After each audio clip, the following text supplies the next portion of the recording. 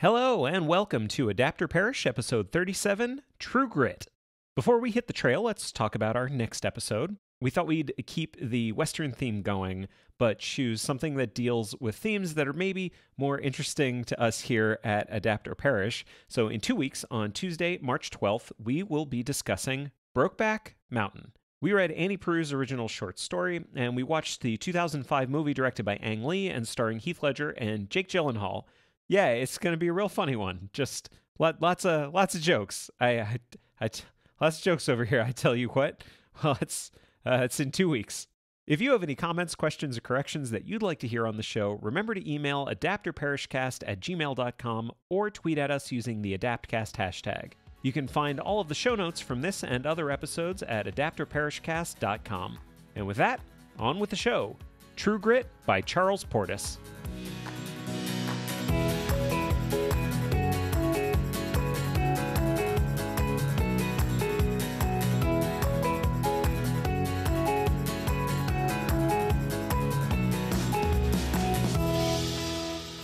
Hello and welcome to Adapter Parish. My name is Jeremy Latour. And I'm Arielle Lipshaw. This is the podcast about adaptation. Where today we are talking about an adaptation. Okay. We've talked about this a bunch very recently. Yeah. Is this another, dad episode? Maybe? Because we did The Hunt for Red October. Yeah. But we did that because, we did it. We did it for you. We didn't do it because it's, a dad thing. Yeah. But this one, neither of us had ever read or seen. Well, no, I guess I saw the new movie. Yeah. But is this a dad show now? Maybe. Is this dadcore? I guess so. That's the thing. We were looking for a book that had True Grit. Yes. We were looking for a book that had been adapted multiple times and maybe was not so very long. Yeah. And we found True Grit. What's your history with this? You said you saw the second movie when it came out. I went to go see the 2010 movie in theaters because it looked good and Jeff Bridges was in it. I think I saw 15 minutes of it one time. Yeah. And that's sort of my history. But I knew that it was something that I thought that I would like, and I think I had heard that the book was good. Sometimes this segment is longer. Some of you have asked, what does it sound like when you choose a property that neither of you know very well, and this is what it sounds like. This segment sounds very short. Yep. But going back to the movie, I enjoyed it. Yeah. I definitely enjoyed it and was always interested in reading the book. Yeah. And I remember, when the movie came out, there was all this talk about how, because I'd never seen the John Wayne version. Right. But there was all this talk about how the Coen brothers, Joel and Ethan, they tried to base it off the book and not off of the John Wayne movie. Right. And I remember thinking, oh, that's interesting. I wonder how that plays out. Now I know, but I didn't for a very long time. Yeah, so we'll get into how well we thought they did in a minute. But should we just start? Should we just jump right into this and talk about this here book? Yeah. Okay. I think you should talk about this here book. Okay, I'm going to do, this is True Grit by Charles Portis, and I'm going to do back of the book. Go for it. Charles Portis has long been acclaimed as one of America's foremost writers. Not true. No one's heard of him. True Grit... Which is kind of his thing. Yeah.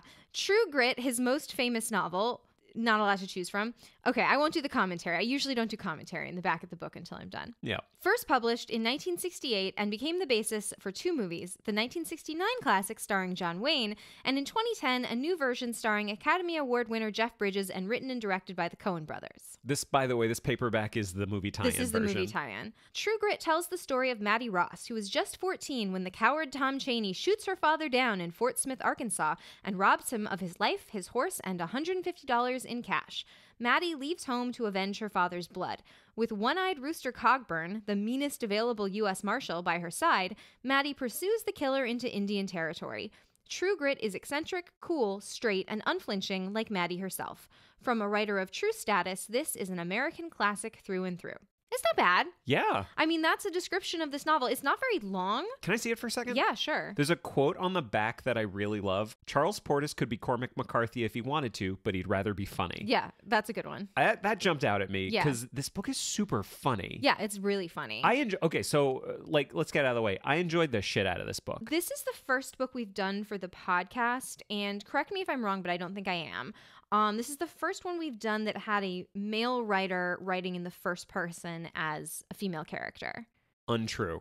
Oh, yeah? The Fault in Our Stars.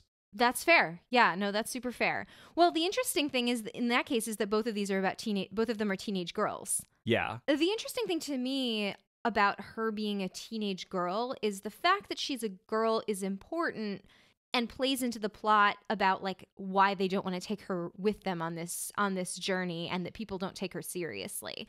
But she doesn't spend a lot of time thinking about herself as a girl, which I think is very cool. If you're familiar with the subreddit Men Writing Women, there is a tendency of male authors to think that women think about their boobs a lot. That is not the case. That's not true? No, it's just part of your body. I have to re-examine some things. Okay. I have to re-examine my assumptions. Great. But I don't think there's anything in here that I was like, a 14-year-old girl would never think that. And I was a 14-year-old girl. And I was a pretty like pragmatic and unusual 14-year-old girl, much like Maddie Ross. Like I identified with this character. Maybe like that's a little bit of self-inflation to say I identified with this character because she's great, but I did. So I guess this is now me saying the female character is not underwritten and we don't really need to come back to it, because I thought this was a great example of a man writing a female character in such a way that the fact that she is a girl is important, but he's not seeing her through the lens of girl. He's seeing her through the lens of Maddie Ross, this very interesting character that I've created. Mm-hmm. I want to dig in for a second because you say she's great. Yes. What do you like? Because I love Maddie Ross. Yeah. I think she's a fantastic character. What do you like about her? She is super practical. She is really good at making a plan, and she sees through bullshit really fast. Mm-hmm. And she is always the adult in any room that she is in. I agree with all of that. Yeah. I think that's the one of the things that the book does really, really well is that Charles Portis has he has a handle on character that a lot of people don't.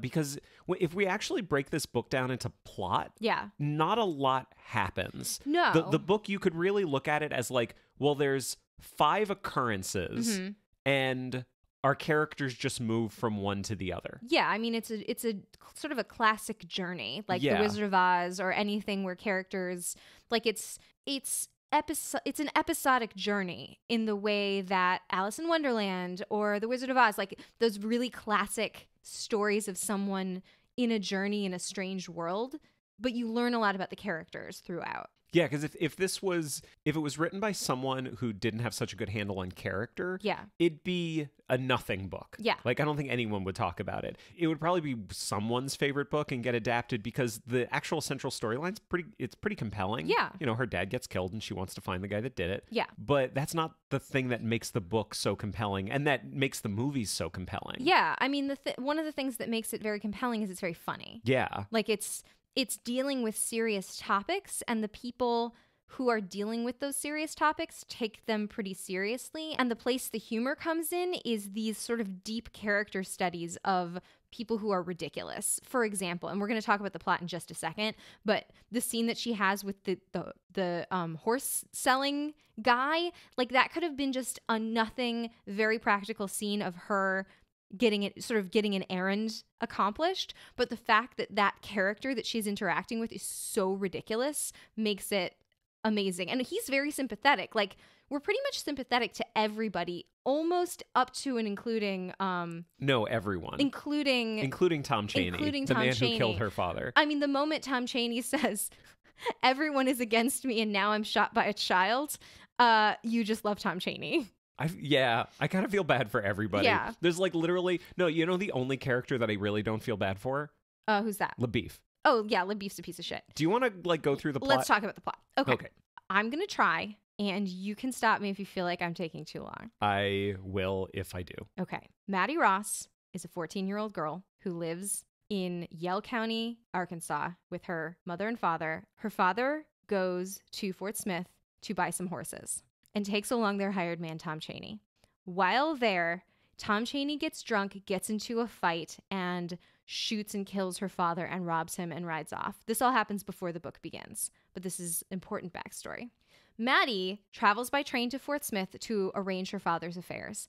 And while there, she realizes that she doesn't really trust any of the officers of the law in the town to take decisive action in tracking down Tom Chaney, and she decides that she needs to take control of the situation. That's actually something I love, that when she gets there, she's working on the assumption that the law is going after him. Yes. Like, she assumes, I'm going to get there, I'm going to get my father's body, the law will be after Tom Chaney, and they will get Tom Chaney. And the book happens because when she gets there, they say, yeah, there's not a lot we can do. He's in Indian territory and we don't have jurisdiction. Yeah. You have to get a U.S. Marshal. Well, when are they going after him?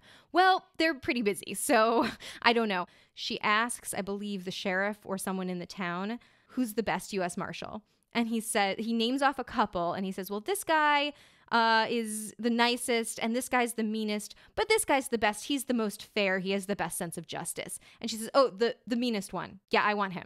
Like, this goes back to the characterization I was talking about. Yeah. You introduce a character by showing actions and choices. Mm-hmm. That's how you find out what's happening inside of a character. You don't find out by them saying, this is what's happening inside my head. You find it out through their choices. Right. And I love the fact that this is like one of the first choices that we as an audience see her make. Yeah. We know what's going on inside her head because she heard the meanest. She heard one line about him and was like, okay, that's the guy I want. Her line, you don't see her say like, well, I thought about it and this was my thought process and this was my decision. Literally, it's just, where can I find this rooster?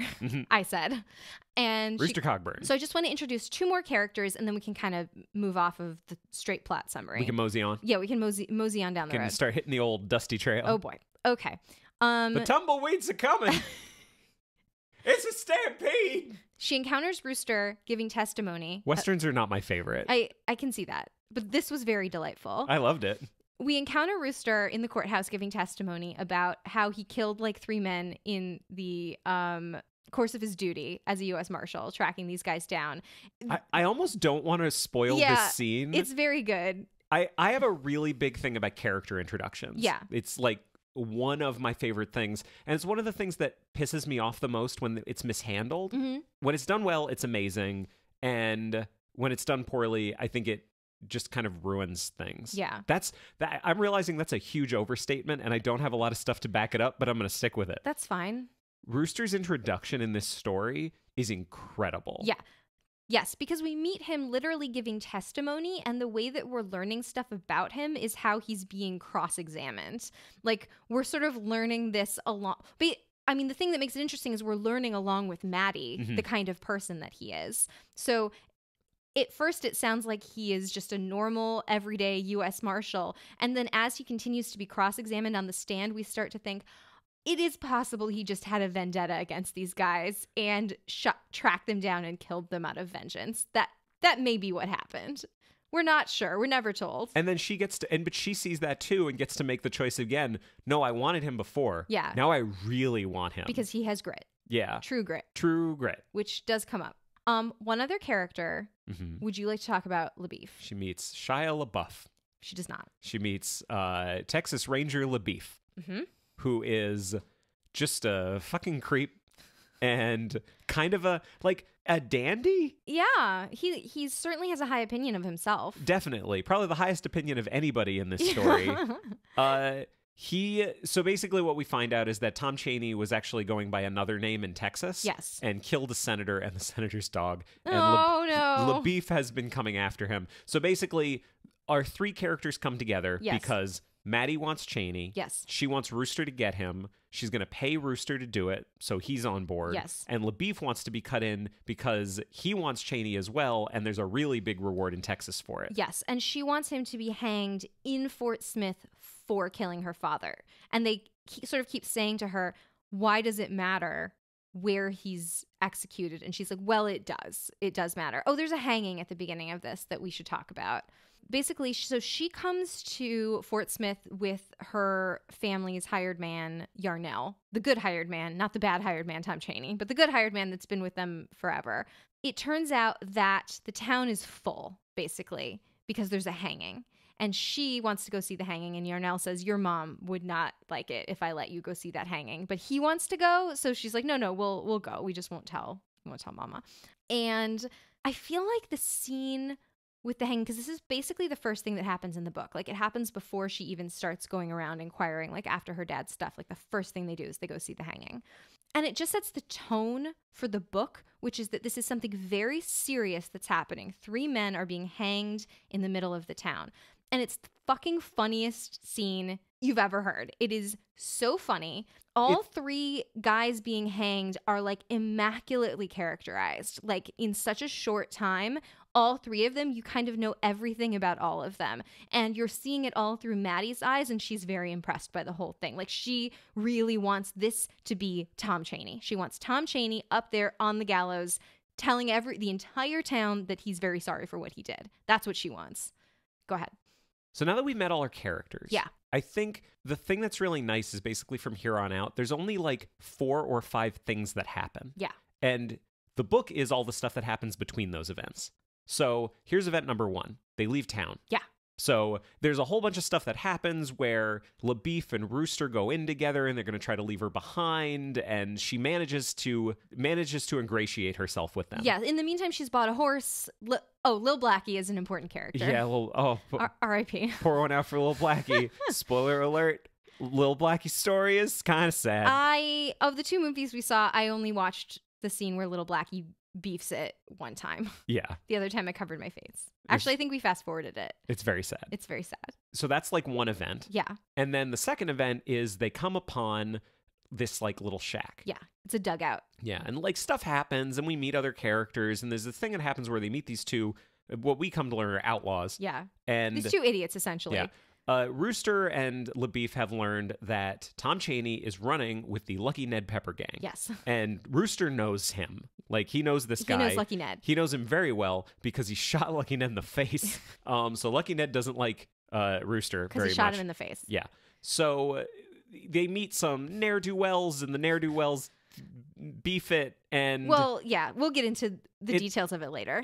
Or not. Well, it's a good scene in both movies. It's a good scene, but we don't have to describe every single scene. Let's keep going. Okay. Then they basically stake out the dugout. Yeah. When the Lucky Ned Pepper gang shows Well, up. because they learn, this is the important thing. They learn from the outlaws that the Lucky Ned Pepper gang is going to rob the train and then come to this dugout to switch horses. That's the information they get from these 2 guys before they both beef it. Yeah. So then there's a big shootout because the Lucky Ned Pepper gang shows up. Yeah. And there's a whole bunch of shooting, and a couple of his guys die. Yeah, LaBeef fucks up, essentially. LaBeef definitely fucks up. Yeah. And where we are left with at this point is Ned Pepper has gotten away. Yes. They did not see Tom Chaney. Yes. They do not know if he is with them. But they did kill a bunch of Lucky Ned Pepper's guys. Yes. Then they're back on the road, and we get to see more stuff of them hanging out. Yeah. Then, third event happens.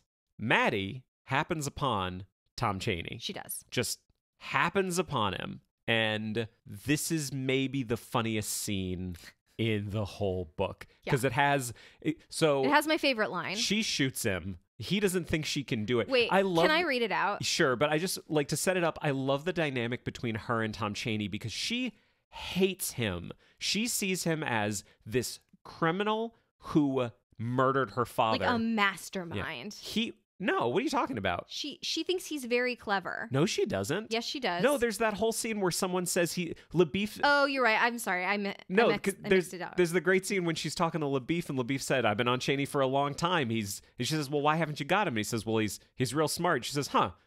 He didn't strike me as being smart when I knew him." That's right. I had them switched. I'm also like ruining the dialogue. We haven't talked about the dialogue yet, but it's great. Well, when I read this out, maybe it'll be a good starting point for that. Sure. All right, keep going. So she happens upon him. She thinks he's this awful, terrible criminal who killed her father. He is so amused by her. She is facing off with him, and he's just like, "Oh shit, it's Maddie Ross. How are you doing?" And she takes out her gun to point it at him, and he goes, "Oh, so you're gonna shoot me, I guess.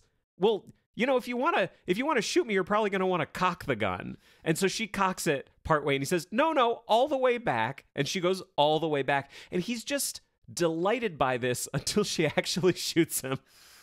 And do you want to do the reading? Yeah. All right. So for the purposes of this dramatic reading, we don't always do these, but when we do, we do it right. I shall portray Maddie Ross, who is also the narrator, and Jeremy will portray the coward Tom Chaney. And reading the prose, we have Jeff Bridges. We do not. That would be great. I said, "If you refuse to go, I will have to shoot you." He went on with his work and said, "Oh, then you'd better cock your piece." I had forgotten about that. I pulled the hammer back with both thumbs. "All the way back till it locks," said Chaney. "I know how to do it. said I. When it was ready, I said, "You will not go with me?" "I think not," said he. "It is just the other way around. You are going with me." I pointed the revolver at his belly and shot him down. The explosion kicked me backwards and caused me to lose my footing, and the pistol jumped from my hand. I lost no time in recovering it and getting to my feet. The ball had struck Cheney's side and knocked him into a sitting position against a tree. I heard Rooster or LaBeef call out for me. "I am down here," I replied. There was another shout from the hill above Cheney. He was holding both hands down on his side. He said, "I did not think that you would do it." I said, "What do you think now?" He said, "One of my short ribs is broken. It hurts every breath I take." I said, "You killed my father when he was trying to help you. I have one of the gold pieces you took from him. Now give me the other," "I regret that shooting," said he. "Mr. Ross was decent to me, but he ought not to have meddled in my business. I was drinking and I was mad through and through. Nothing has gone right for me." There was more yelling from the hills. I said, "No, you are just a piece of trash, that is all. They say you shot a senator in the state of Texas." "That man threatened my life. I was justified. Everything is against me. Now I am shot by a child." Okay. Tom Cheney's great. Everyone in this book is great. I love it. I feel for everybody. Yeah. Like, Tom Cheney's a piece of shit and he should die Yeah. for what he did. Yeah. You know, in the context of the story. Yeah. But he's a delight. Yeah, and Lucky Ned Pepper is kind of a delight. Yeah. Like he gets really into Maddie. Like he thinks she's great. He's like, "Most girls like pretty things. You like guns." She's like, "I don't like guns. If I liked guns, I wouldn't be carrying around this thing that doesn't work. Like I would have an actual gun that works." What do you think? I think he's definitely entertained by her. Yeah. Like, it's not one of these fun kind of things where, no, he really likes her. Like, no, like he's a shitty, horrible person he'll kill and her a criminal. he'll kill her if he has to. Yeah, but he kind of hopes he doesn't have to. Yeah. Yeah. So then we have kind of the final scene. Yeah. Where Ned Pepper happens upon them and he takes Maddie hostage and he holds her hostage and he makes Rooster and LaBeef go away, and they go away, but they pretend to go away, and he takes her back up to their camp where him and the rest of the Lucky Ned Pepper gang is, and Cheney's there after being shot. He's fine. And there's like a big shootout, and Rooster has his big heroic like sprint against the gang across a meadow. It's like the scene. Yeah, yeah. It like especially in the John Wayne version, it's like the scene. And then LaBeef does like a sharp shooting thing and shoots Lucky Ned right off his horse. Yeah, like right before he's about to kill Rooster, after Rooster's killed everybody else. Yeah. And then a couple of things happen really quickly. First of all, so LaBeef has made his way up to the camp. Tom Cheney hits LaBeef with a rock. Yes. And knocks him out. Yes. Then he goes after Maddie. Rooster's not back up yet, so Maddie shoots him with the gun. Again. This time kills him. Yeah. But in doing so, falls down this pit. It's a huge gun, and it's got a huge kickback, and she's tiny. Falls down into a pit. Full of snakes. And is down in the pit until Rooster comes back, and he and LaBeef help her up out of the pit, not before she's been bitten by a snake. Right. And then, and then basically Rooster takes her back to town. They leave LaBeef. Yeah. And they take her back to town.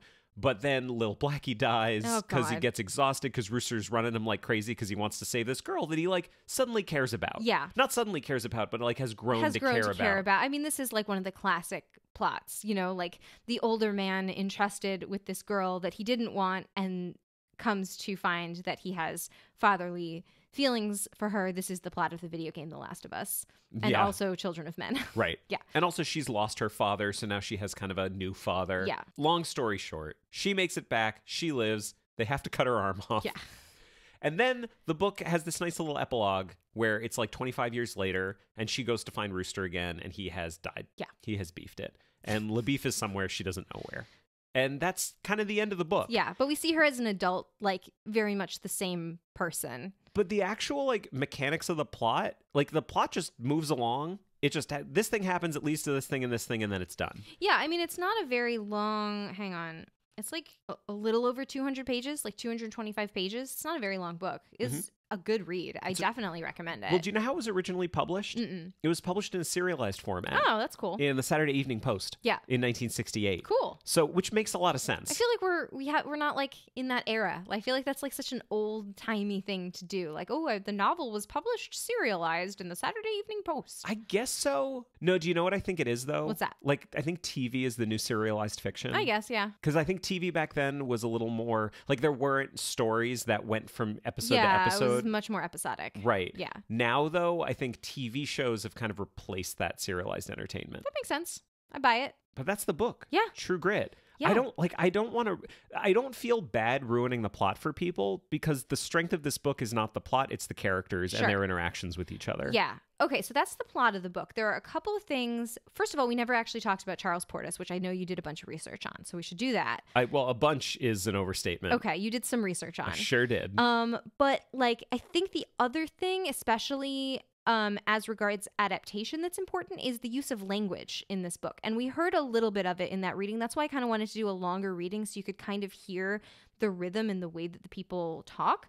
But what did you think about the way, like it's unusual. Like what did you think about the way that language and dialogue was used in this book? It's incredible. I felt myself a bit confounded. Yes. When I was reading this book. Because as I was reading it, I was definitely reading it in terms of knowing we were going to watch adaptations of it. Mm-hmm. But I read it before we watched like the John Wayne version. Sure. And I'm trying to hear in my head John Wayne say these lines. And I couldn't make it work in my head. Mm-hmm. And I have to own that this is just a limitation of mine. I don't think I delivered those lines very well when I was reading. You did fine. I did okay. That's fine. fine. But the thing about the lines that really gets me, it's such a simple thing, but there are no contractions like almost ever. Yeah, almost ever. Everyone speaks every single word that they are going to say. Yes. They do that thing. Yeah, I will not instead of I won't. Yeah. Stuff like that. And I just struggle making that sound okay in my head. You know, just to spoil one thing, we'll talk about it more, but like in the 1969 version, they kind of take that out. Yeah, I mean, I think they do a little bit of it, but it's not like if you haven't read the book, it wouldn't be noticeable, I don't think. Mm-hmm. Whereas, again, to spoil a tiny bit, the 2010 version, there's a very particular rhythm to the dialogue that if you have read the book, you recognize, I think. Yeah, they kept, I'm not going to say they kept every single line, but they kept the style like 100%. Yeah. It is in the 2010 version. Yeah, which knowing the Coen brothers and the way they work in terms of scripts does not surprise me at all. They're extremely deliberate, like down to the syllable, about what words they want to have on screen. Mm-hmm. Yeah. But I think it's nice to kind of end talking about the book on the dialogue because it is one of the strengths of the book. Yeah, and this will come up again when we talk about the two movies. So Charles Portis. Yeah, let's talk about this because I don't know any of the things that you're about to say. You assumed at the beginning that no one knows who he is. I assumed that, yeah. Yeah, you're right. Yeah, I know. That was the thing I kind of found out from this. I'd never heard of him. He's one of these people, like he's only published like 5 or 6 novels. Mm-hmm. He started his life as a journalist and basically quit journalism after a few years to just write books. Mm-hmm. And the people who know him fucking love him. Yeah. Like, he just seems like a really cool, decent, humble guy. Is he still with us? Yeah. That's great.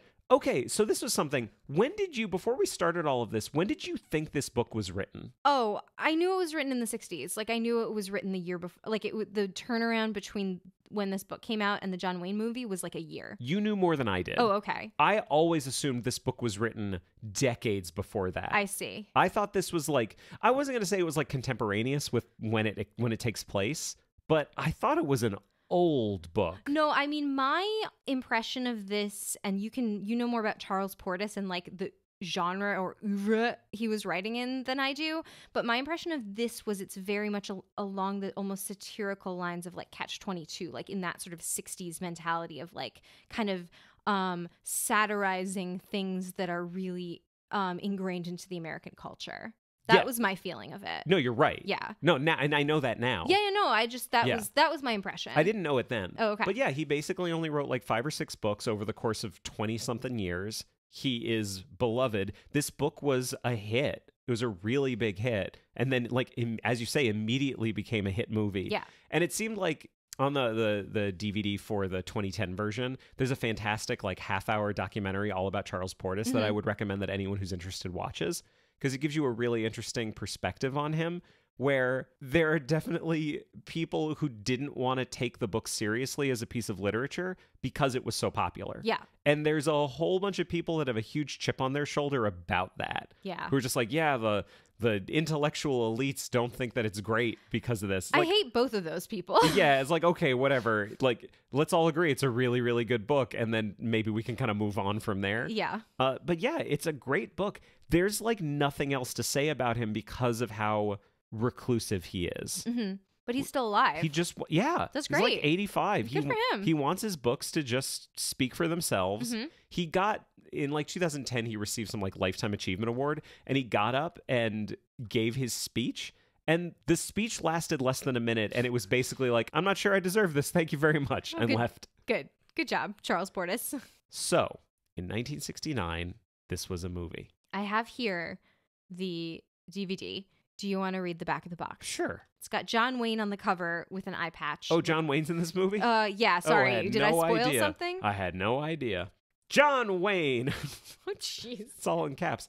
John Wayne earned the 1969 Best Actor Academy Award for this larger-than-life performance as the drunken, uncouth, and totally fearless one-eyed U.S. Marshal Rooster Cogburn. Yeah, he's got one eye. I guess we never mentioned that. Oh, yeah, he's got an eye patch. The cantankerous Rooster is hired by a headstrong young girl to find the man who murdered her father and fled with the family savings. Which, what? He didn't flee. I guess so. That's not true. When Cogburn's employer insists on accompanying the old gunfighter, sparks fly, and the situation goes from trouble to disastrous when an inexperienced Texas Ranger joins the party.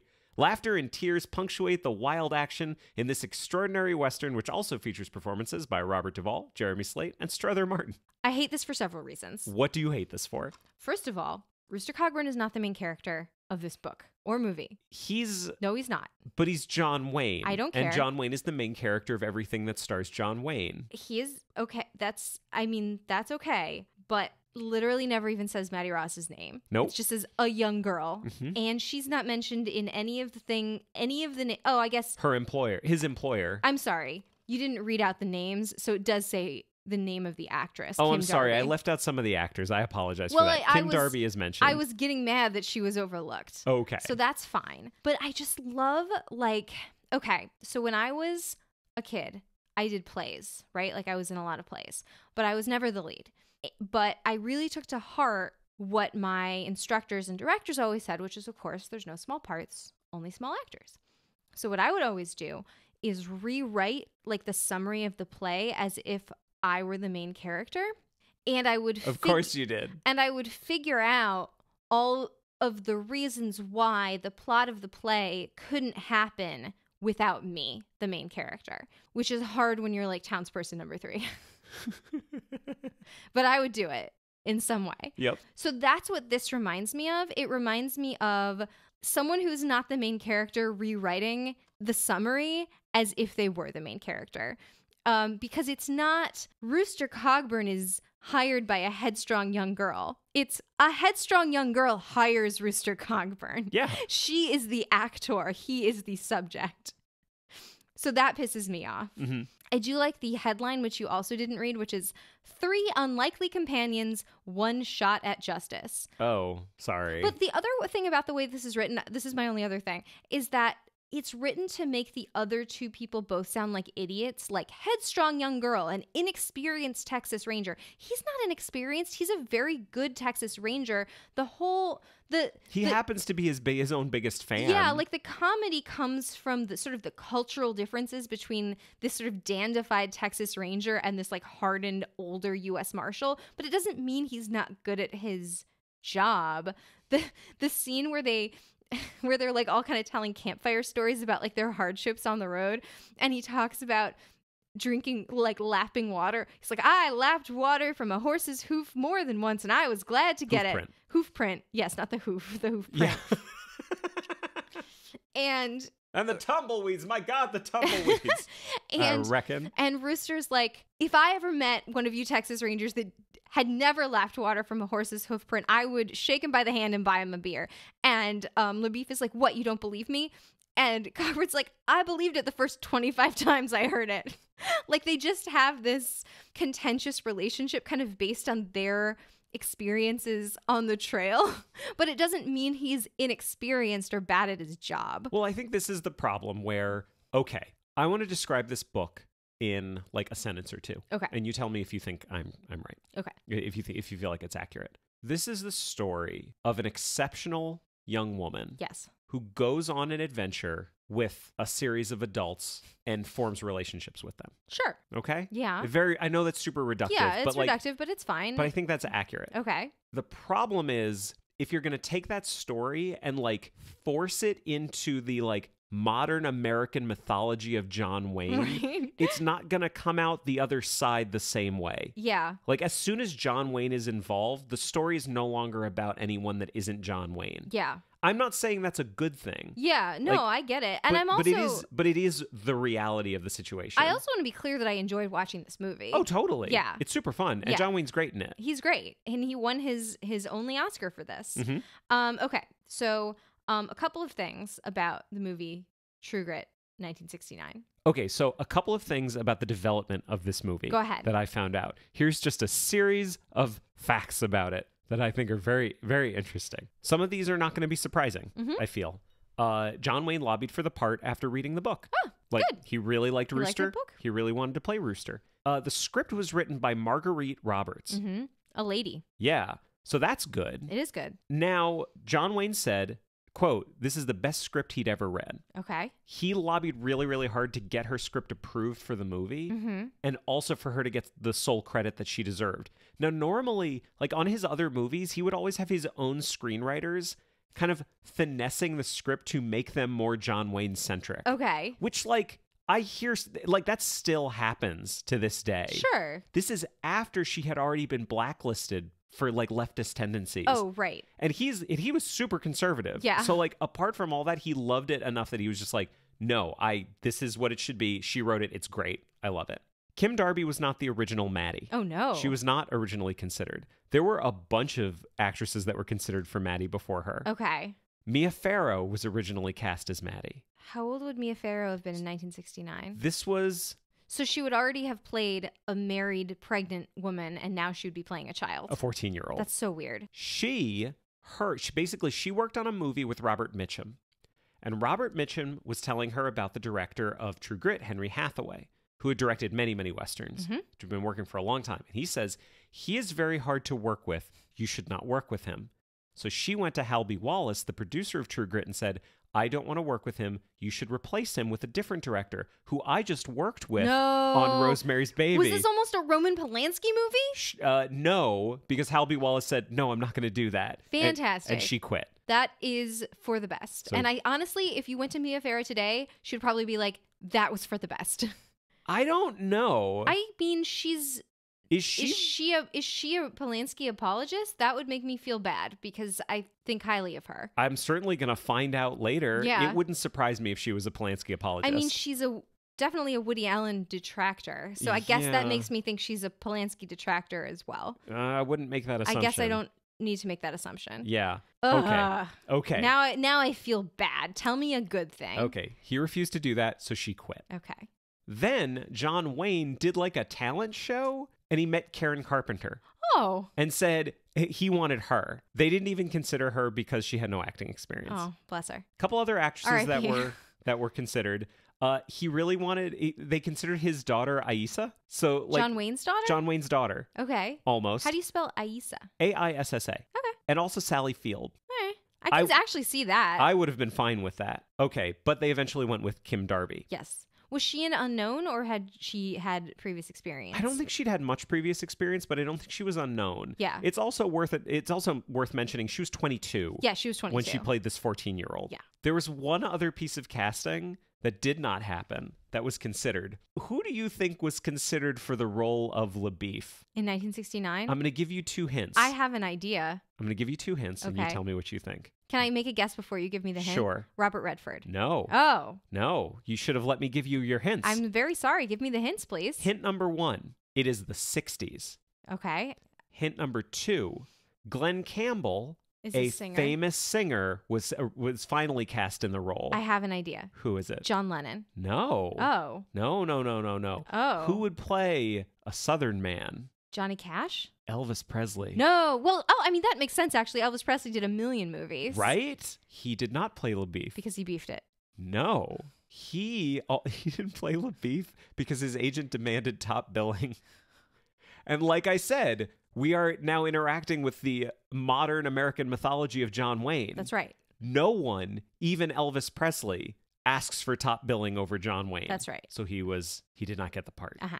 And the part went to Glenn Campbell. Yes, who also sang the theme song. Yeah, which was written by the composer Elmer Bernstein and lyricist Don Black. May I read you a lyric from the theme song? I would love for you to. The pain of it will ease a bit when you find a man with true grit. It's a terrible song. It's the fucking worst. Like, I really enjoyed this movie, and people love this movie, and like, okay, top 10 Westerns of all time, one of the greatest John Wayne performances. Like, sure, people love it, and there's this like rah masculinity, John Wayne, I love cowboys, holy shit, and the plains kind of thing in this country. And the planes? And the tumbleweeds. There's that whole community of people love this movie. But while being very good, there's some parts of it that kind of have escaped unexamined. Okay. And one of them is, as? like, the song is terrible. It's really bad. I don't mean examined from like a social perspective. I just mean unexamined from a quality perspective. Yeah. The song's terrible. Do you want me to read that lyric again? Yes, please. The pain of it will ease a bit when you find a man with true grit. It's so stupid. It's a very stupid song and feels totally out of place in the movie. One last thing. And this is about the director, Henry Hathaway. You're smiling, but like in a bad way. Yeah. Okay. Oh no, what did he do? He didn't do anything, but he said some stuff Oh no. about Kim Darby, No. who played Maddie Ross, No. who I thought she was very good. She was very good and honestly pretty believable as a 14-year-old. I disagree with that. Okay. She's 20. Like, I mean, she's it's clearly fine. not 14. But they like aged up the parents. Yeah. Like the parents were very old and also had a newborn. That didn't make sense to me. You're not letting me get to my thing. I'm so sorry. Well, I don't know that I want to know. Okay, go ahead. Quote, my problem with her, they did not get along when they were making this movie. Yeah. My problem with her was simple. She's not particularly attractive. So her book of tricks consisted mostly of being a little cute.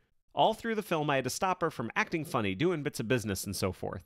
So maybe... I don't have anything to say about that. Maybe Robert Mitchum was right when he told Mia Farrow, you shouldn't work with this guy.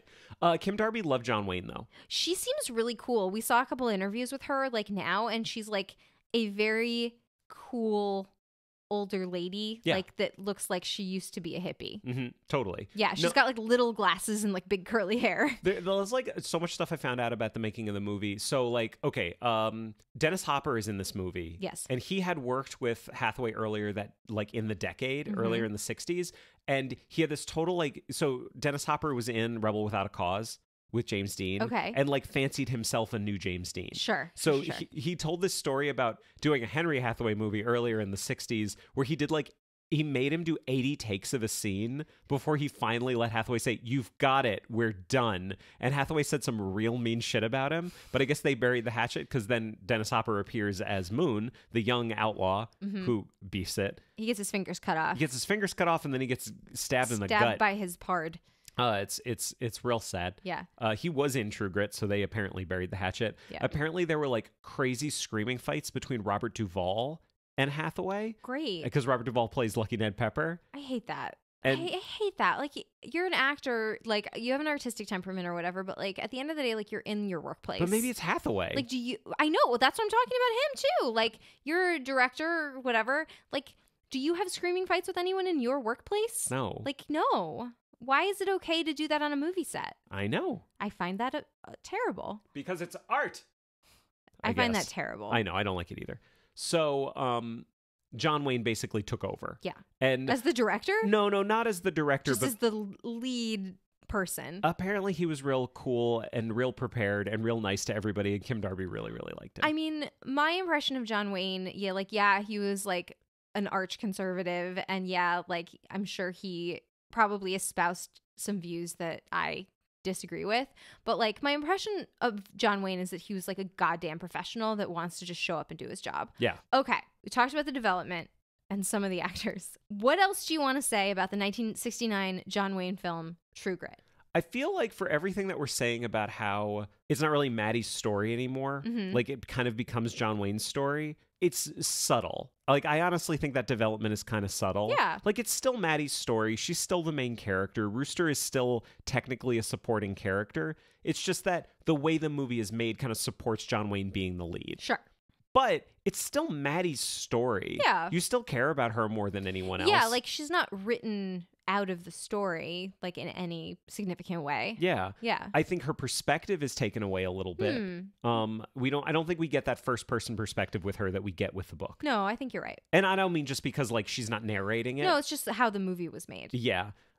It's really good. Like as far as I'm not the biggest Western fan in the world, but I'm certainly not like illiterate when it comes to Westerns. Yeah. It's really good. Can I tell you something? Yeah. I don't think I've ever seen a John Wayne movie before this. Some of them are really good. I don't believe I ever have. Like, I don't think I've ever, I mean, I know who John Wayne is, obviously, but like, I don't believe I've ever actually seen a John Wayne film. You should see. I enjoyed it. I think you should see The Searchers. All right. I think that's the one to see. Like, so Henry Hathaway has directed a ton of Westerns, but like the thing I get from True Grit, I hope this is like somewhat on the money. It feels like he's trying to be John Ford. I don't really know who that is. He directed The Searchers. Okay. He's a big old Western director. I see. He's very good. Okay. He's very, very, very, very good. No, True Grit's good. Like, I don't think True Grit necessarily succeeds because of craft.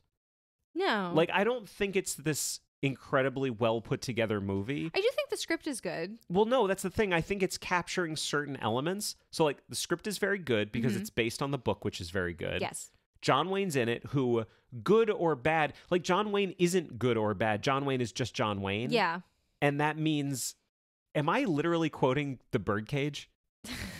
I don't know. Are you? What's the line from The Birdcage? He's if anyone was a man. Right, yeah. John Wayne, no, I mean it though. Like, John Wayne's not good or bad. He's just John Wayne. Yeah. When you want John Wayne in a movie, you get John Wayne, and now you have John Wayne. Congratulations, you have John Wayne.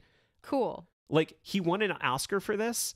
I don't see any reason why this is the performance he wins an Oscar for. Not because, like, it's bad. It's just because it's the same as all his other performances. I think it's more like in 1969 they were finally ready to give John Wayne an Oscar, and this was the movie he was in that year. I think that's exactly what was going that's on. why Scorsese won Best Director for The Departed. Yeah. Like 100%. Totally. The Departed sucks. I'm sorry. We maybe just lost a couple of our hard-won new dad listeners, but I hate The Departed. I think, look, here's the deal. The Southie Bros, I'm friends with some Southie Bros. Yeah, I am too. Yeah, Southie Bros are great.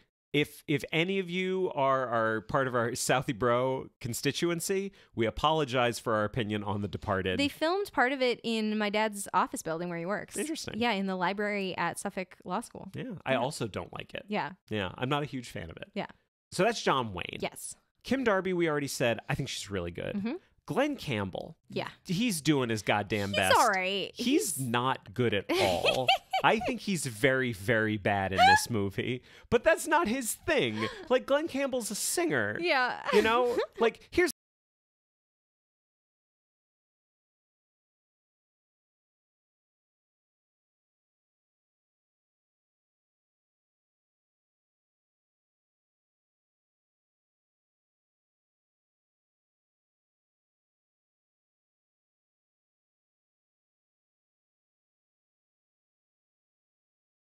song. He's very good. Can you also please play a clip of the theme song from True Grit?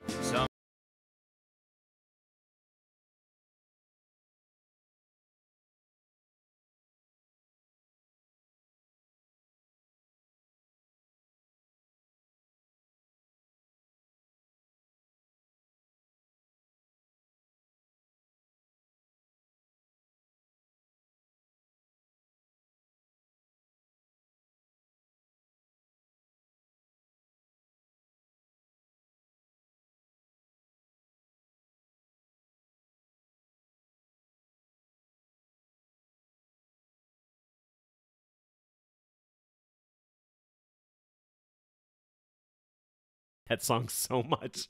Like, Glenn Campbell's really, really good at the thing he does. He's not good at the thing he doesn't, which is acting. Yeah. And also, like, a big difference between the 1969 movie of True Grit and the book, LaBeef beefs it. He beefs it. Yeah, for sure. And, like, he LaBeefs it in the worst way. Like, okay, so in the book he gets hit in the head with a rock, but then he wakes up and helps Rooster save Maddie from the hole. Okay. Yeah. In this one, it's exactly the same thing, except at the end of the scene, he just suddenly falls over dead. Yeah, or there's this like throwaway line that like Rooster's like, oh, he died on us, that idiot. And I wonder what the thought process was, because it's like, it's literally almost no different from the book. It's literally almost no different from the 2010 version, which, spoiler alert, LaBeef doesn't LaBeef it. And I know that you enjoy that. Like, I don't know why he had to die, other than I think they probably thought that the audiences would be concerned if, as in the book, Rooster and Maddie just kind of leave LaBeef behind. Yeah, they wanted to wrap up his story. So he has to die. Yeah, no, I think that is true. That's what I was thinking. So in the book, LaBeef lives, but Rooster dies like 25 years later. Yeah. In the movie, LaBeef's it, and then Rooster's fine, and the movie doesn't do that 25-year ahead jump. No, it does like sort of a 6 months ahead jump. Yeah, like Maddie's a little bit better, and her arm is still fully attached to her body, but in a sling. In a sling. And he takes her home, which doesn't happen in the book. Right. Because basically after her arm gets cut off, she never sees him again. Yeah. And he takes her home, and they have this really nice thing where they're like, we have a connection, and we love each other, and we're family now. Would you like to be buried in my family plot? Yeah. Yes. And he says, no, I gotta take a ride on the wind. Essentially, yeah. And then the movie ends because, of course, they wanted to leave it open for a sequel, which they did make in 1975 when he starred as Rooster Cogburn. True Grit 2. No, he starred as Rooster Cogburn in Rooster Cogburn. Of course he did. Do you know who else was in that movie? No. Katharine Hepburn. Good. Everything I've seen about it is that it's basically True Grit combined with the African Queen. Okay. And that's essentially Rooster Cogburn. Okay. But that does not happen. Like, that's not in the book at all. Like, he totally dies 25 years later, and it's sad. I think the movie succeeds, as I was saying, because of a certain amount of people who really brought 100% of their creativity to it. So I think the screenplay is really, really good. I think John Wayne is really good. I think Kim Darby is really good. Robert Duvall as Ned Pepper is great. Yeah, he's great. He's good in almost everything he does. Jeff Corey as Tom Chaney is really good. They did a thing where, we talk about this all the time, they did a thing where they age up a lot of the characters. Like Tom Chaney in the movie, he's supposed to be like 25. Yeah. But he's clearly like in his 50s. Yeah. He's not doing well at all. But everyone's really, really good in it, and it does the plot, and the movie succeeds where the book succeeds, which is showing the relationships between the characters. Yeah. So even though I think it's not like the most well-crafted movie. Yeah, it's a good, solid movie. It's a good, solid movie, and it does the thing it's supposed to, which is shows the relationship between the characters. Yes. Punctuated by plot. Yes. Not the other way around. I agree. But that's all I really have to say about the 1969 version. Do you have anything else to say about it? No, I would like to move on. Did you enjoy it? I did. I thought it was very good, and I would recommend anybody watch it. Cool. So in 2010... some, indie unknowns named the Coen brothers made this movie, True Grit. And I'm looking at the back of the box, and we don't always read both, but I think this is an interesting contrast in who it sets up as the main character. So I'd like you to read this, please, if you don't mind. Sure. True Grit is a powerful story of vengeance and valor set in an unforgiving and unpredictable frontier where justice is simple and mercy is rare.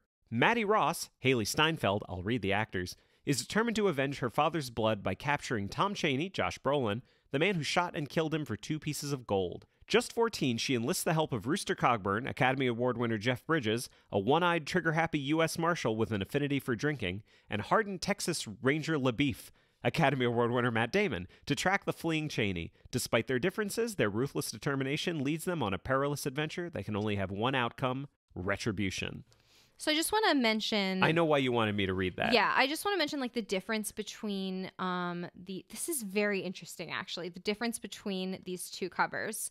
So True Grit 1969 has a picture of just John Wayne, but the actors it lists are John Wayne, Glenn Campbell, Kim Darby, which I think is right. Those are the 3 main characters of the story True Grit. Yes. The one from 2010, and Kim Darby was kind of an unknown. I don't think she was famous, but she was above the title because she was one of the 3 main characters. And also a grown woman.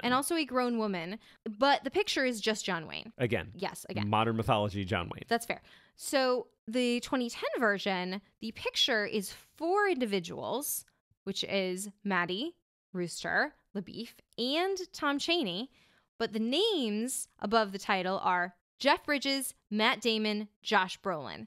So I'm super salty that Haley Steinfeld, though her image is on the cover of this, and though she is written into the blurb on the back as the main character, her name does not appear above the title. And you said it's because she's a child and an unknown. And I think that that shouldn't matter because if you're playing the main character, you should be on the front cover. I both agree with you and also think that that's not how things work. I disagree. I appreciate that.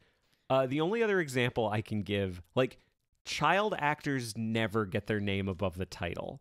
Like, it almost never happens because the way the names are on the cover, like, it's all the agents. It's all contract negotiations. So, like, Haley Joel Osment is one of the reasons people love The Sixth Sense, but, like, his name was never on the poster. I think that's wrong. Like, I disagree. He was nominated for an Academy Award for it. I know. That's what I'm saying. I agree with you. But that's the thing. I agree with you that it's wrong. Yes, I think Haley Steinfeld's name should be on the top, and all the adults' names should be under the title. Yes. That, unfortunately, is not how things work. Well. And here we are. Here we are. But, as you said before, the original back of the box was basically, oh, this is Rooster's story, yeah, and he meets a girl named Maddie. Yes. But that's not what this one does. Actually, the original box is even worse than what you just said because it doesn't even say her name. It just says a young girl. Totally true. But this one, she is the subject of the sentence where the verb is hires Rooster Cogburn. Not is hired by. Correct. All right. What did you think of this movie? When I originally saw it? Yes. I liked it. Yes. What did you think of it this time through? Holy shit, it's so fucking good. It's really good. This keeps happening to me where, like, I see a movie. I feel like any movie should completely stand on its own.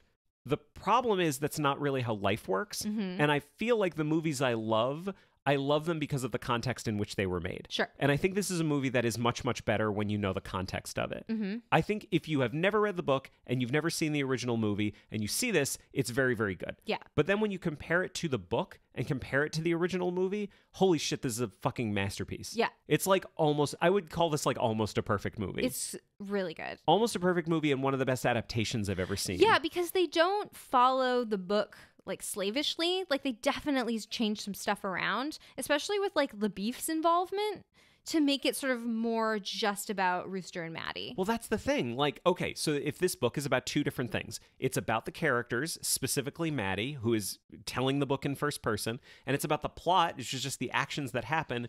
In an adaptation, which should you adhere more towards? Which should you be more beholden to? I feel like this is a trick question. The characters. Of course. Yeah.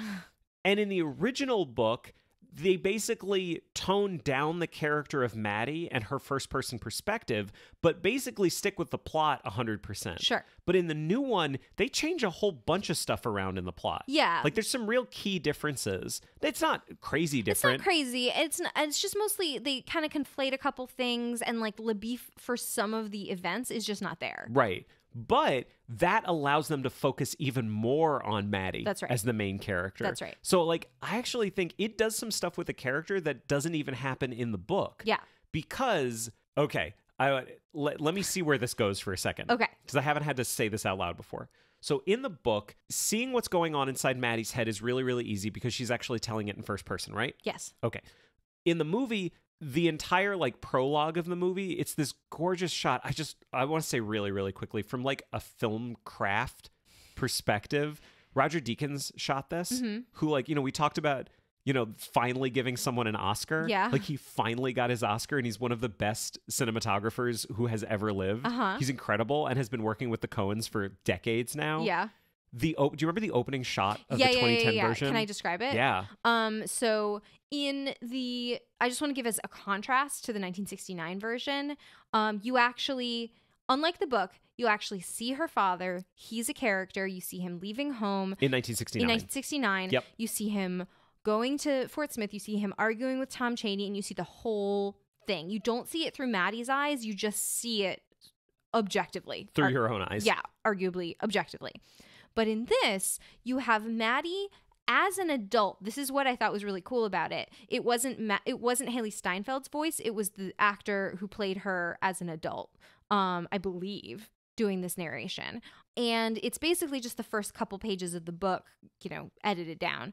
But it's just this almost black and white shot of her father's body just sort of crumpled on the street with the light from the saloon illuminating him from the back, and the camera is just slowly moving in as you hear this narration of what happened to make this so. So from the very beginning, you're already seeing it through her eyes, because it's as if because she never saw this happen, but it's her imagination of what did happen. Yeah, totally. Yeah. It's like one of the best visual interpretations of a passage like this I think I've ever seen. Yeah. It's really good. Well, and the other thing too that you get from it is that the 1969 version is 100% in real time. There's no like flashback or anything like that. There's no voiceover.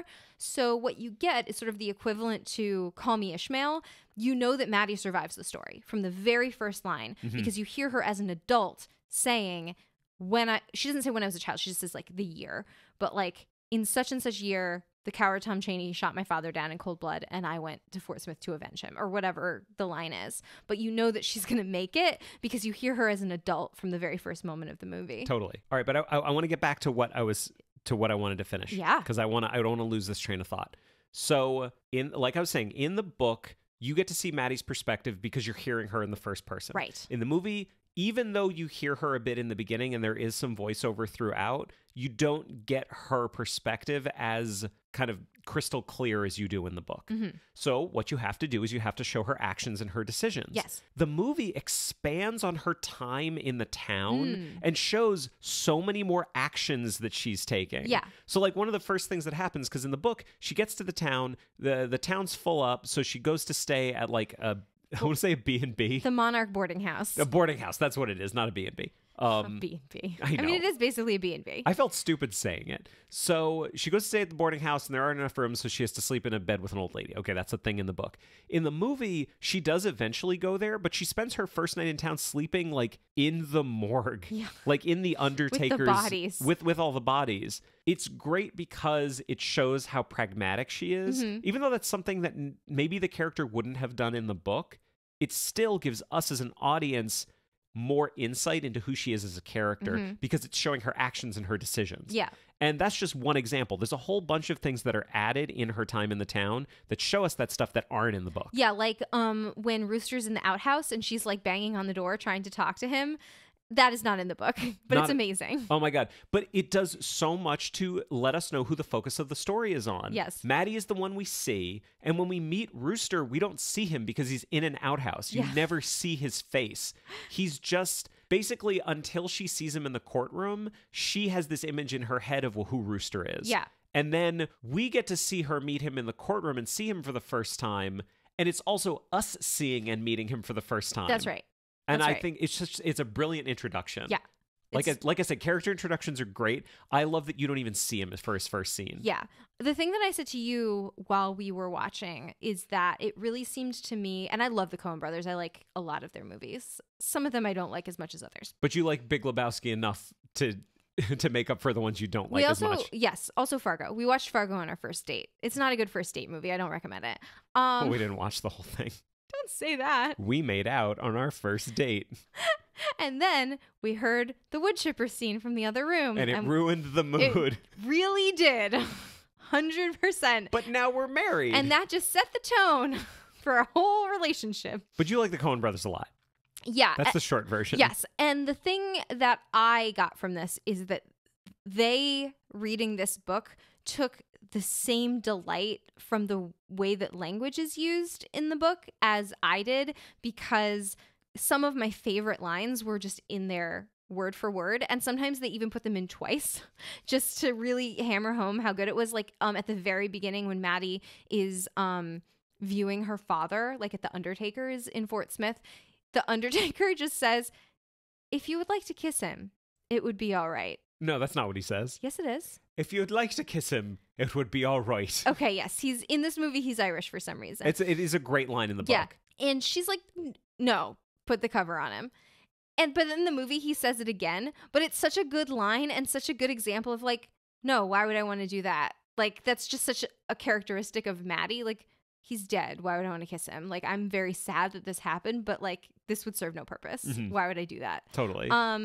And then, I mean, I'm jumping ahead, but the scene at the end where because this is not in the 1969 movie, where she goes to meet Rooster, and she's so excited, and she's just disappointed because he died like literally 3 days before. And she goes to meet him at like a traveling Old West show. He's in this, like, he wrote to her and said, like, I'm in this Old West show, you know, you should take the train to come see me. He's like in Memphis or something.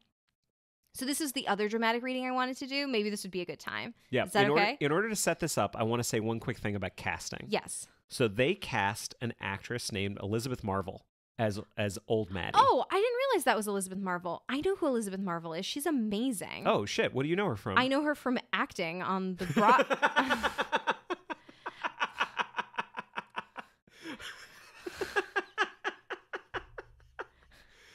I know her from the Broadway. Okay. Like what in particular? She was in a production of The Little Foxes that I saw. That was amazing.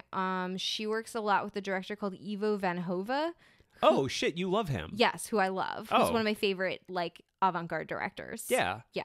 Well, I have a question for you. Yes. How many arms does she have? In the movie? No, how many arms does that actress have? In real life? Yeah. She has 2. Yes. The character only has 1. Only 1. So they didn't do any like trickery. They just bound her arm up? No, other than they cast a different actress to be the body. Oh, seriously? Yes. Oh. So they found she's not an actress. She's a social worker. Okay. She was born without that part of her arm. Okay. Her name is Ruth Morris.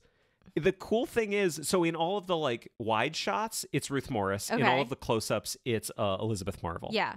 Ruth Morris technically has more screen time than Elizabeth Marvel does. I think that's a really cool way of doing that. I think it's great. I think that's really kind of inclusive of people with like limb differences to be like, no, we're not going to CGI it. Like, let's just have a person that's their body.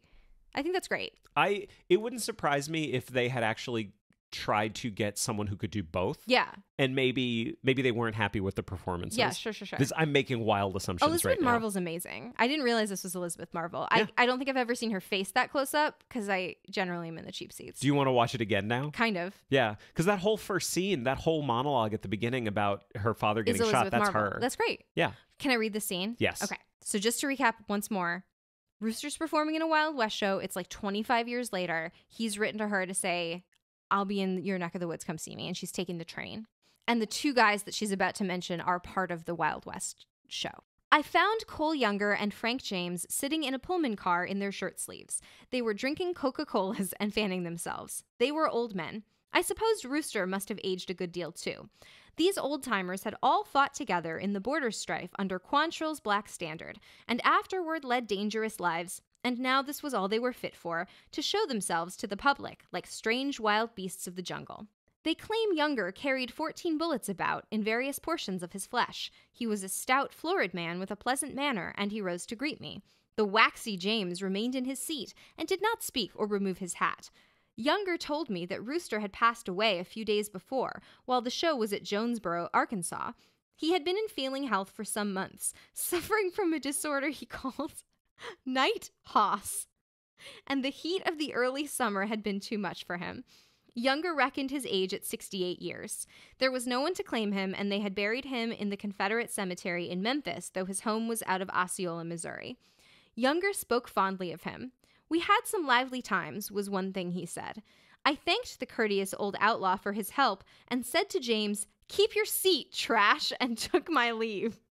They think now it was Frank James who shot the bank officer in Northfield. As far as I know, that scoundrel never spent a night in jail, and there was Cole Younger locked away 25 years in the Minnesota pen. I just love that she calls him trash. It's amazing. Yeah. I love Maddie Ross. She's so good. So what I think we should do Yes. to talk about this new movie, so we talked about a whole bunch of stuff about it, but we haven't really gotten into like the little bits and pieces of it. Yeah. I want to go through the cast really quickly. Great. And get kind of your opinions on the people they cast in That's this. great. So I want to start kind of at the bottom. Yeah. With some little characters. Okay. Kind of the littlest one. Okay. But I really like, so Moon is that young outlaw. Who gets his fingers chopped off. Yeah, he's played by Dennis Hopper in Yeah. 1969, and I think he's great. Yes. He is played in this one by Donald Gleason. Yes. I love him in his one scene. Yeah, like the whole thing is that like he has been shot in this shootout and he's like terrified, and Rooster is trying to get him to rat on Ned Pepper and tell him Ned Pepper's plans, and he's being like he's telling him like, hey, you know, that leg, it's going to turn to gangrene pretty darn soon. Like, you better tell me and I'll get you to the doctor. And his buddy is like, no, don't tell him anything. So he's like kind of between a rock and a hard place. And he finally gets scared and tells Rooster everything he knows. And his buddy gets enraged and chops off his fingers and then stabs him. And then Rooster shoots the buddy. So the buddy dies and then Moon dies. Basically, when Moon gets stabbed and he's on the ground, he says what I think is a great line. He just says, "Oh Lord, I am dying." Yeah. And it's such a simple thing. The way Domhnall Gleeson delivers the line, it's so helpless. Yeah. He delivers it like a child. Yeah. Oh Lord, I'm dying. Do something. Help me. I can do nothing for you, son. Your partner's killed you and I've done for him. I think it's just a really great example of delivering the dialogue in a way that was better than I would have expected. Yeah. Yeah. And again, like this dialogue, I wouldn't be surprised if the Coen brothers basically like just extracted all of the dialogue from the book and then used as much of it as they could. Totally. Like that wouldn't surprise me if that was their process. And I know they're very, very specific about their dialogue. There's a really funny story that I heard about when they were shooting Fargo. Peter Stormare is in a lot of their movies, and he is Swedish. Like English is not his first language. It's like the head nihilist in Big Lebowski. Yeah. But he's one of the two dudes in like the two criminals in Fargo. Well, there's more than two, but you know what I mean. He's not the funny looking one. Yeah, he's not the funny looking one. And there's a line in the dialogue that's like, "We go Pancake's house."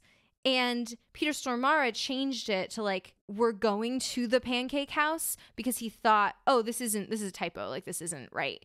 And they like stopped the shot and said like, hey, like that's not dialogue. And he was like, oh, I'm sorry. Like, you know, English is not my first language, but I just thought that was a typo. And the Coen brothers were like, no, what we want you to say is what's on the page. Like, you're going to say it the way we wrote it that way. You're just going to say it that way. They're extremely specific about what they put on the page and what they want to hear. They're not improvisational directors is what I'm saying. Right. Yeah. No, I think the best example I have of kind of the care they take in the rhythms of dialogue is there's a great YouTube series called Every Frame a Painting. Yeah. I think we've referenced it before. I think so.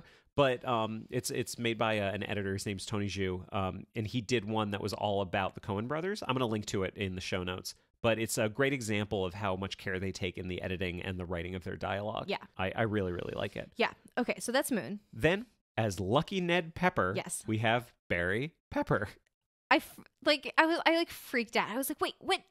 His name is Pepper. Is playing a character called Pepper, and you were like, babe, I told you that before. I was like, I didn't remember. I think every time I see Barry Pepper in anything that isn't Battlefield Earth, I've never seen Battlefield Earth. He's the lead. Okay. He's the. I thought John Travolta was the lead. He's the lead human. Okay. Yeah. Every time I see him in anything that isn't that, I'm happy for him. Because the same way I'm happy for everyone in anything good that they've done that isn't Battlefield Earth. Is he a Scientologist, or is he just an actor that got a role? Best to my knowledge, he's a working goddamn actor. That's fine. He's really, really good. Yeah. He's also in like Saving Private Ryan. That's fine. He's in lots of stuff. He's got quite a jawline on him. He's really, really good. I actually think this is one where I'm going to give the performance to Robert Duvall. I didn't realize we were doing this. Okay. I wasn't thinking that we were either. But now I guess we are. Like, I think Robert Duvall...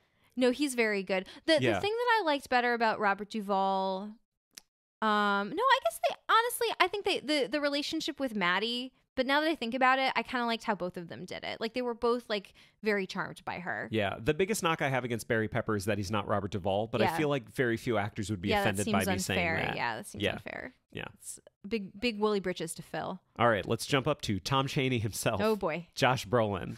I really like the fact that Josh Brolin at least appears more age appropriate for Tom Chaney. Yeah. I like the idea that Tom Chaney's actually kind of a younger guy. Yeah. Whereas in the 1969 movie, he's like quite a bit older than everybody. Yeah. Another thing I appreciate is like Josh Brolin is kind of a heartthrob, and he definitely like gunked himself up to play this role. He's like an animal. Yeah. We were watching one of the features and they described him as being like animalistic. The costume designer was like, I wanted him to be like an animal. Like, he's very animalistic in this. And he delivers your favorite line. Yes, he does. Really well. I like, honestly, just on that line, I like the guy in 1969. I thought it was funnier. Totally fair. Yeah. I think that's totally fair.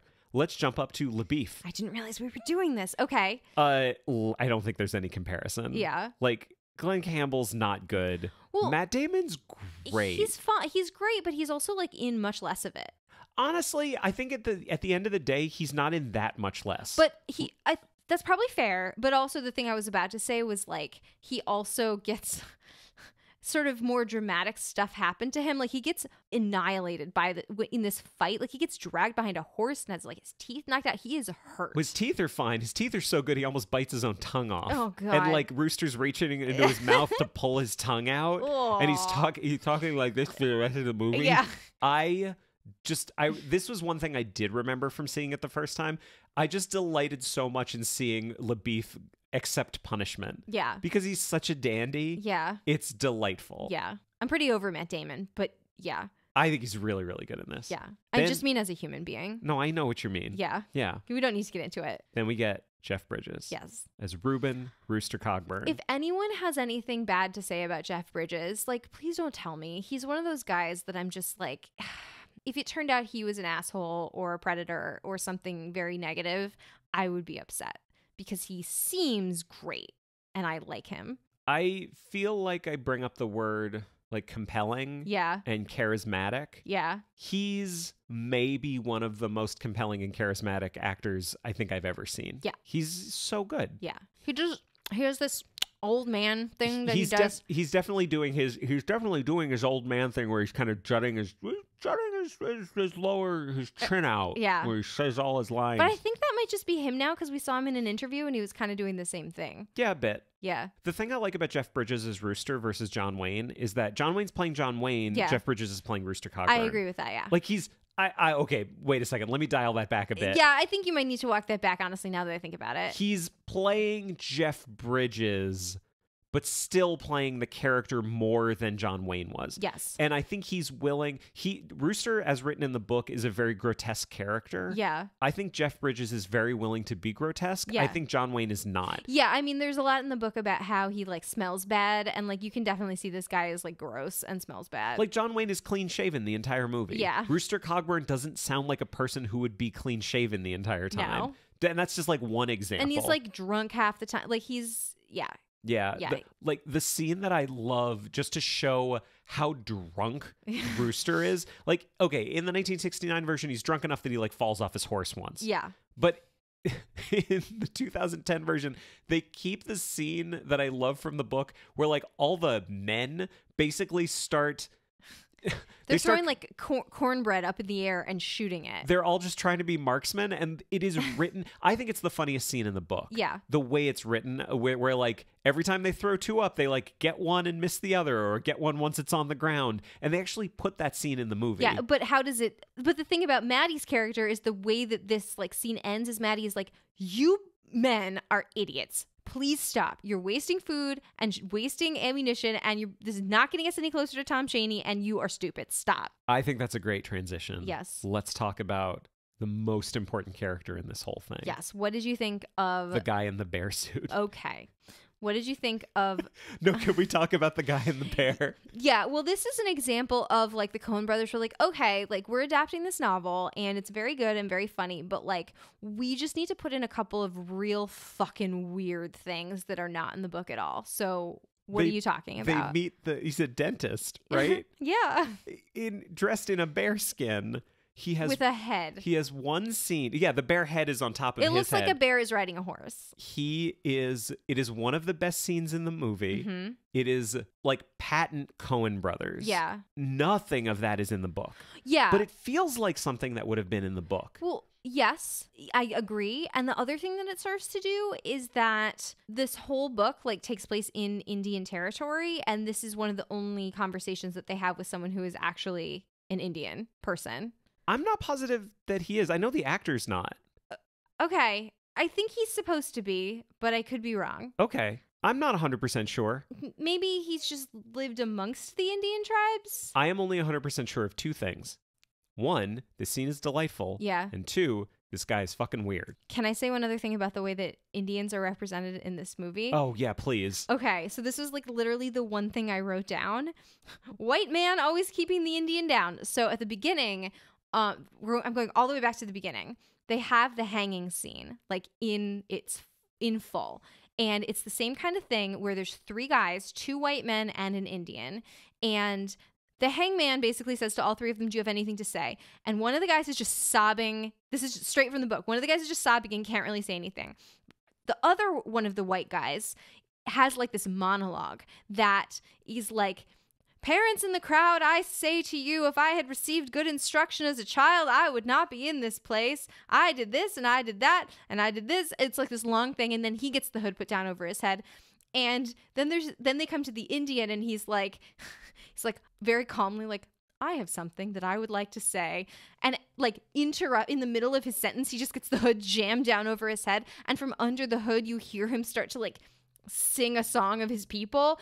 And then it's very dark, but then they release the noose or whatever. It's like that combination of dark and funny that I feel like the Coen brothers know how to do better than most people. But that's what I just wrote. White man always keeping the Indian down. Like he had something he wanted to say, and he was not given the opportunity that the white man was. It's so good. It's so good. All right, Haley Steinfeld. What did you think? I am super excited that we did this after recording Romeo and Juliet. Because we didn't like her in that. She was not given good things to do or good direction. Indeed. She is so unbelievably good in this movie. Did she get an Oscar nomination for this? No. I thought, oh, okay. For some reason, I thought she did. Now I have to double check. She was. She was nominated for Best Supporting Actress. That's some fucking bullshit right there. Yep. Well, the thing is, like, right, isn't it true that, like, the people that make the movie submit in the categories, like, there's no, like, judging body? Like, it's just whatever the movie maker said? So maybe they thought she would have a better chance in supporting actress. I think that's a huge part of it. I Yeah. think that there's the whole thing where, like, animated films will get, like, the only... I guess I don't know if that's changed recently, but like for years, the only animated movie that was nominated for Best Picture was Beauty and the Beast. Mm-hmm. But then they introduced the animated film category. Right. And so then it became a thing where, no, I mean, like if you want Best Picture, you should, and you made an animated movie, do Best Animated. Don't go for Best Picture because you won't get it. Right. But it's like, is it true that it's the decision of whoever made the movie? Because on Broadway, it's totally different. For the Tony Awards, they have like a committee that goes around and sees all the shows and determines who's eligible for Best Actor versus like Best Supporting Actor. I wish I knew, Uh-huh. but I don't know off the top of my head. Okay. I think you're right. Yeah. So anyway, that's bullshit because she's the lead. Yep. What'd you think of her in this? I thought she was great. The way that she embodied the character was great because basically the way that she comes across in the book is that she is very stoic, very sure of herself, and very put together until she's not. And then when she's not, she's a 14-year-old girl. Like one thing that I think is really important, because we talk about this a lot, is like when you have a character that's young, but they're played by an actress that is older, the problem that can happen is they will play it younger, but you can tell they're older, which makes the character seem really stunted. Right, which was not a problem in this case. No, but it is kind of a problem in 1969 because like I look at Kim Darby, she looks like she's in her 20s. Yeah. So when she's acting like a child, she's acting stunted. Yeah. And when you as a viewer have compassion for what's happening to a child, it's different than the compassion you have for something that's happened to someone who is an adult. Sure. You need the actress to actually be a child in order to feel compassion for Maddie the way you do in the book. Sure. More than other characters, I think. Also, she's supposed to be really... precocious isn't the right word, but she's supposed to be very intelligent and self-possessed for her age. Yeah. If she's cast as someone who's in their 20s, she's not going to seem as composed and self-possessed. Sure. Because you don't have that juxtaposition. It doesn't feel weird. Yes, I She agree just with feels like a young woman who is very self-possessed. Right. She should feel interesting. Yeah.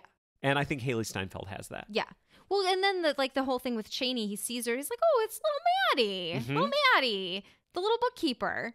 And she's like, I'm going to shoot you dead. But she's a baby, you know? Like you can see why he doesn't take her seriously because she is a child. Totally. I think she is so good in this. Yeah.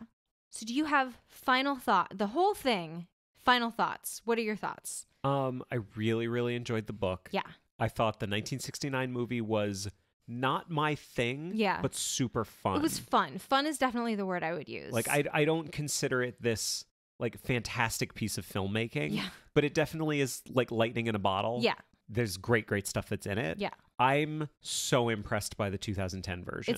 I thought that was great, and I thought that it was like the version of the movie I would have made, because the filmmakers clearly were delighted by the same things in the book that I was delighted by, and maybe kind of not as interested in the things that I wasn't as interested in. I think you're hitting on something that is one of the things I like most about it, Mm-hmm. which is that the right filmmakers made it. Yeah. Whereas with the original, it is a Western, Mm-hmm. quote unquote. So if a movie's going to be made, it should be made by people who make Westerns. Yeah. But I don't actually think that director was like, I don't think the people that made the movie were necessarily the right people to handle the story. Yeah. Well, when we were watching it, I said to you at one point, do you think John Wayne knows it's a comedy? And you were like, yeah, he does. And I was like, I'm not sure. And then like later he like fell off the horse or something. And I was like, okay, no, he knows it's a comedy. But then I thought about it some more and I said to you like, no, I think I know what it is. I'm not sure the director knows it's a comedy. And I think that's what it was. Like, I think the director sees it as like a story of retribution in the Old West, and it has funny stuff in it. Yeah. But he doesn't see it as a comedy. Mm-hmm. The Coen brothers see this as a comedy. Sure, of course. It's like a comedy punctuated with like intense drama and Right. peril, but it is a comedy. Totally. It's a character study in a comedy. Totally. So I really, really enjoyed it. Do you Yeah. want to do those quadrants? Yeah. No, I mean, the last thing I was going to say was like... Oh, I'm so sorry. No, it's fine. The last thing I was going to say was like, I'm not sure since we did Murder on the Orient Express, have we done an episode that I so thoroughly enjoyed everything, like book and all the movies. Just enjoyed watching all of them. Totally. It was really delightful. I'm right there with you. Yeah, Yeah. totally. Do you want to do the quadrants? Yeah, let's do it. Fantastic. 1969, True Grit. Do you think they cared about the source material? Yes. I do too. I do. And I think they cared about it because it was super popular and everyone read it and John Wayne really liked it. And this became kind of a passion project for him. It seems like everyone really cared about it. My knock is that maybe not everyone involved was the best person chosen to do that material. Sure. But I do think everyone cared about the material. Do you think they did a good job? Yeah. Yeah. Of Like, course. Maybe closer to the line, but yeah. Yeah. Like, yeah. It's True Grit. It's like one of the best John Wayne movies. Yeah. And it's beloved for a reason. Yeah. It's Like, it's very good. I do give props to John Wayne for, even though I think his portrayal of the character didn't go as far as it needed to based on what was in the book, it is still subversive. Mm-hmm. It's still atypical for John Wayne. Yeah, totally. 2010. Do you think they cared about the source material? By source material, you mean the book. The book. 100%. 100%. Do you think they did a good job? They did an amazing job. Yes. So, like, further up into the corner, but still, like, we have two, what is it now? The left? Yeah. We changed it. Upper left. So we have two upper left. That's pretty good. I think that is really good. It's great. Yeah. Yeah.